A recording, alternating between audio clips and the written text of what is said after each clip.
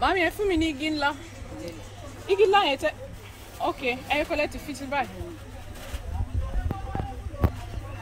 Igi ńlá mélòó ni kí n fi? Ẹ bọ́ síwájú báyìí. Ọ̀dà mami, ẹ fún mi ní ẹ̀dùn àrà oko ṣọ̀bọ.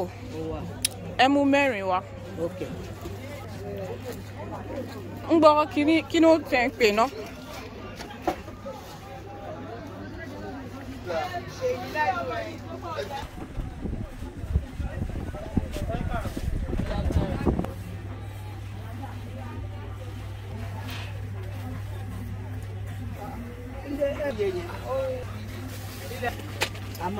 Mami, eléyìí dá fún jẹ̀dí.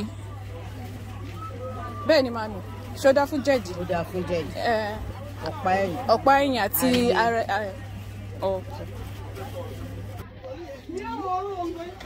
Hello, have you heard of Thunderstone? Have you heard of Thunderstone? Do you know that there is fake and original Thunderstone? Now let me show you the original Thunderstone. And the original one is more expensive than the fake. It's very hard for you to recognize the original from the fake if you don't know it. Thunderstone. I have the original ones here with me. These are the original ones, Thunderstone. Yeah, it's very difficult for you to recognize the fake from the original if you don't know it. It's not just based on the price. It's not just based on the fact that original is more expensive than the fake. Thunderstone. We need to talk about this Thunderstone. Its spiritual uses. Now let me show us the fake one.